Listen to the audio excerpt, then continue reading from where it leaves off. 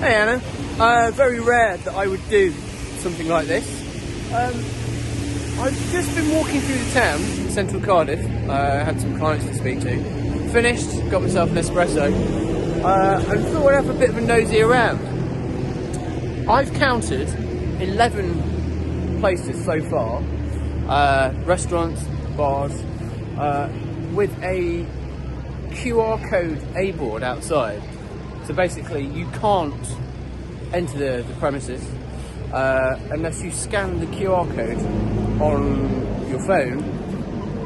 Therefore, obviously, giving you details to whoever is collating them for the NHS or whoever, which I find to be mildly on the terrifying side.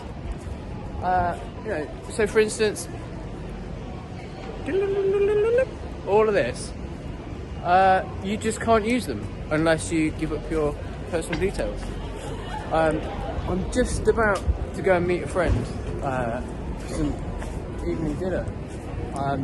I'll tell you now, I'm not scanning anything. I'm not giving anybody my details whatsoever.